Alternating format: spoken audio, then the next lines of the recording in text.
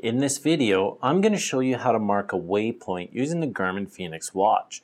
Marking a waypoint's very easy. All you need to do is take this orange button here and hold it in. Hold it in for a couple seconds and then we can mark a waypoint. We could use the up-down arrows to select what we want to do with the waypoint. So we could edit it or we could just save it. So let's edit. We could change the symbol. You can use the up-down arrows to select what you want to change. So we'll change the symbol and we'll change it to something different.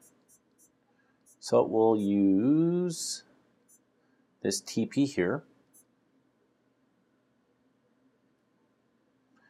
We could even change the name. On a watch like this, changing the name can be quite long. It's not difficult, it just takes a while. So you may want to leave it at the auto name and change it on your computer when you get back. So we won't change this number 3, so we'll hit done.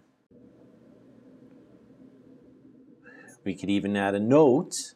We could change the elevation just in case that's inaccurate.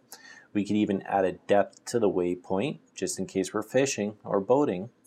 And then location. If we go into here, we can manually edit the location. That way, if we're marking a waypoint and it's not in our current location, we could adjust this to the location that it's actually in.